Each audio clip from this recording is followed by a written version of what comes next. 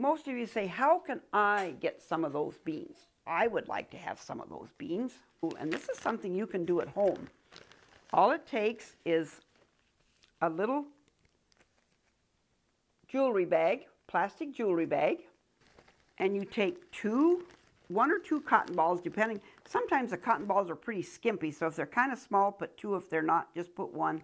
You're going to dip those in water, just enough to get them moist. Stick them in your bag, and then I put 2 or 3 soybeans in there, and I kind of tuck them down around the edge so they make sure they stay damp.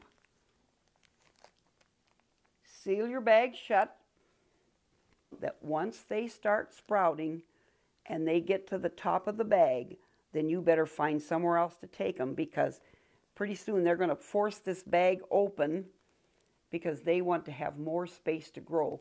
And then you can put them in a pot. You can put them in the ground outside if it happens to be nice weather. Now in Minnesota, you wouldn't want to do that in the winter. But now this time of year, if you were doing it, just put them in a pot and put them in the window in the house. And you will end up having a soy plant. You might even end up with beans.